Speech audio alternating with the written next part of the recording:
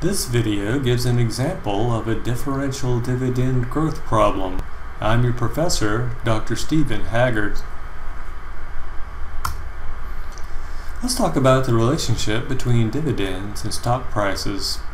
We know that the price or value of anything is the expected value of the future cash flows discounted at a rate appropriate to the risk. So what are the future cash flows for stocks? Well, the dividends and then the price when you sell them. But let's assume that we just let the stock go on forever and ever, because of course stocks never mature.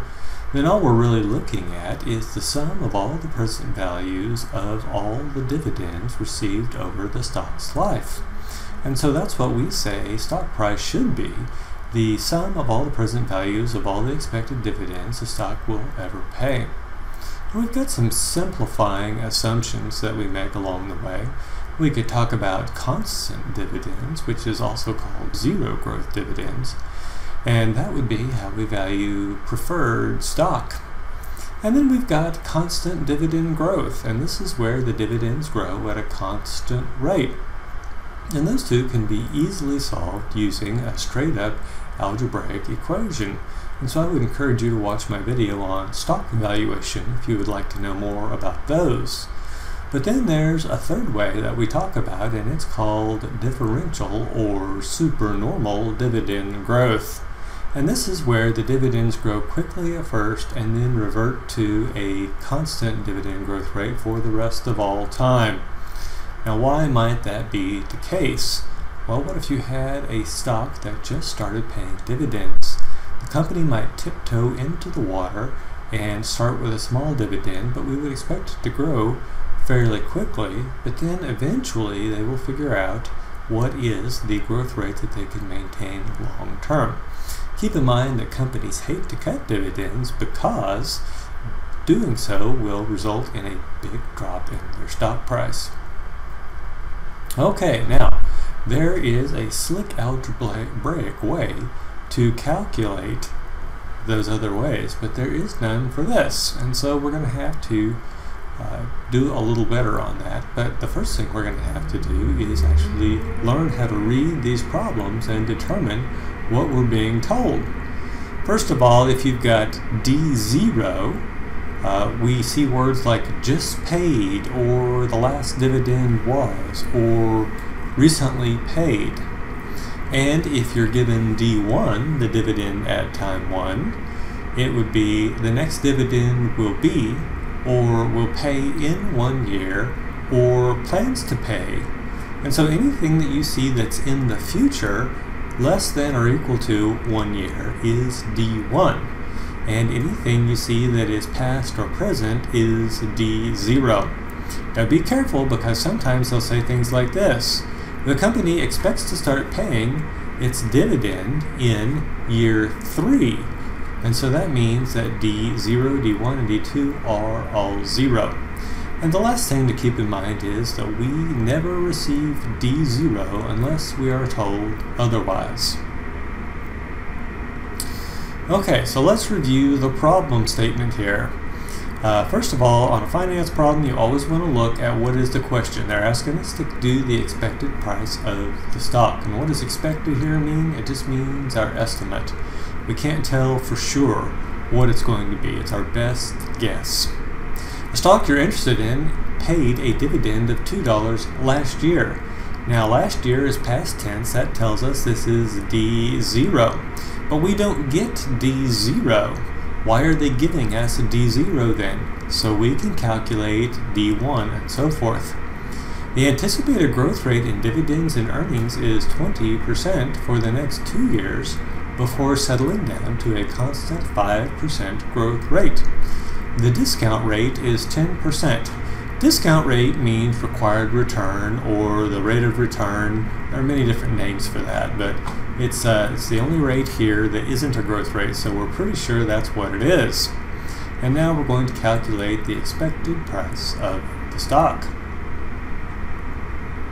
So let's talk about the process for this. We've already discussed this part of it here about new companies and how they pay dividends. And unlike constant dividend growth, we can see that in the situation with supernormal dividend growth, R can be greater than G for short periods of time. Actually, that should be less than G, sorry. R can be less than G. Now, if we look at constant dividends, we see that R must always be greater than G, so the stock price will be positive and not infinite. Here's the bad part. There's no slick algebraic method for solving these, so instead of an equation, what we have is a process. And the first part of that process is to find the individual amounts of the dividends up to the start of constant growth. Now keep in mind, we don't get D0 unless we are told otherwise. Then we're going to find the price of the stock at the start of constant growth. And then we are going to find the present value of these dividends and the stock price. So let's break down this problem. A stock you're interested in paid a dividend of $2 last year. That's $2 at time 0.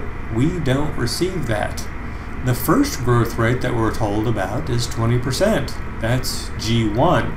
Now anytime you're using a growth rate or a required rate of return in a calculation, which we will be doing, we want to use the decimal equivalent, which here is 0.20. And then it settles down to a constant 5% growth rate. That would be G2. And once again, we want to put that in a decimal equivalent. And they tell us that the required return is 10%. And so once again, 0.10, the decimal equivalent. That's what we want to use in our calculations. And they're asking us, what is P0? But we know that P0 is merely the sum of the expected future cash flows of the stock, and that will be the dividends up to the time of constant dividend growth starting, and the price at that point. Now, why the price at that point? Because it represents all of the dividends that go on beyond that point. So the first thing that I always do when I get a problem like this is to draw a picture. And even though I have a PhD in finance and I've been doing this since before some of you were born, I still draw a picture every time because these things will mess with your head.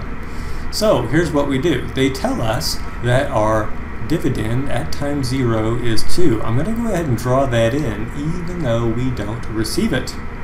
And then they say for the next 2 years it grows at 20%. Now, does that mean that we go up to time 2 or time 3? Sometimes people get confused. So here's what I would suggest. Use the kindergarten method. We start at time 0 and say 1, 2. Now, what if they had given us the dividend at time 1? We would have said 1, 2 and started constant growth at time 3. But here, because we started at time 0, we've gone up to time 2. And so what we're really going to need to do is calculate the amount of this dividend, the amount of this dividend, and a price at this point that represents the present value at time 2 of all these dividends going forward. So let's work through the process. We're going to find the amount of the individual dividends up to the start of constant growth, so that's D1 and D2. Remember, we don't receive D0. Then we're going to find the price at the start of constant growth, and that will be P2. And then we are going to find the present value of all those things and sum those together. So how are we going to calculate the dividends and that future price? Well, D1 is equal to D0 times 1 plus G1. So we are able to calculate D1 knowing that time 0 dividend and the growth rate. In fact, we can generalize that as long as we have a period of constant growth. dx is equal to dy times 1 plus g to the x minus y power. X minus y here would be 1, and there's a 1 up there, you just can't see it. So the other thing to keep in mind is that we have P0, our formula says that P0 is equal to D1 divided by R minus G. And we need to, so what we're going to do is we're going to move that formula forward, and because we're actually looking for P2. And so what we'll be looking for then is D3. Now at this point we will not have calculated D3, but we can say that it is equal to D2 times 1 plus that second growth rate divided by R minus G2, and that gets us our P2. So using this, we can find D1 from D0, we can find D2 from D1 using this formula here, and then we can find P2 using D2 and these growth rates and the required return. So let's show you the easy way to do this. And by the way, I've been doing this a long time, and I have developed over the years this method, and it seems to work every time, and it's the least error-prone method I have found for doing these problems. So here we go. Here's our TI BA2 Plus. I'm going to start off by saying CF second clear work. Why is that important to do? Because the calculator is like a wife. It never forgets. And so you have to clear it out. Now that means the calculator has one benefit that a wife does not, and that is you can actually clear it out. Now, in the interest of the ladies out there, I will say this. Gentlemen, if we would stop doing stupid stuff, they wouldn't have things to remember about us. Okay, so here we go. Now we said that we don't get anything at time 0. So there is C of 0 is equal to 0. And then we go down to C0, 1. Now, what are we getting at time 1? Let's go back and look. And we have a time 0 cash flow of $2.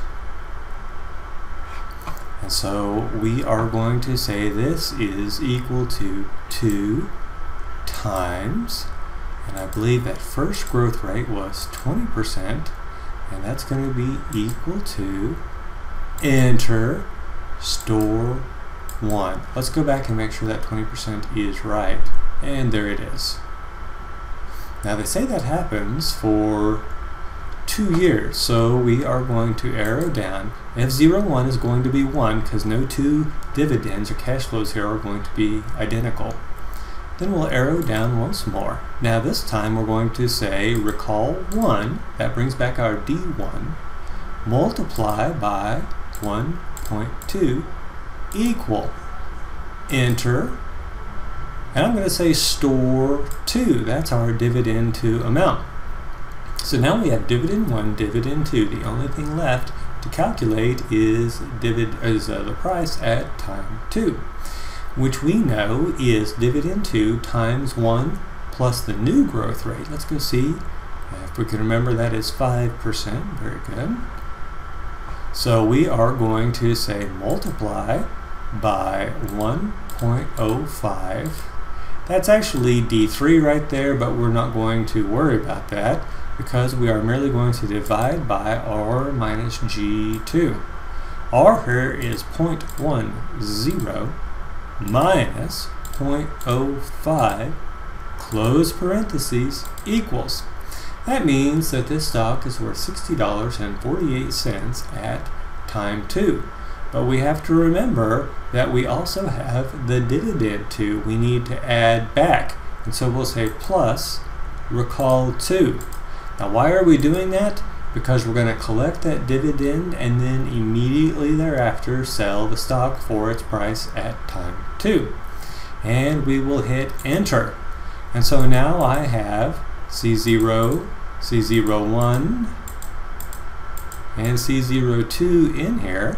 I want to find the sum of the present values of all those things. Well, it turns out the NPV key does exactly that. It gives you the sum of the present values of all the cash flows that are in the CF key worksheet.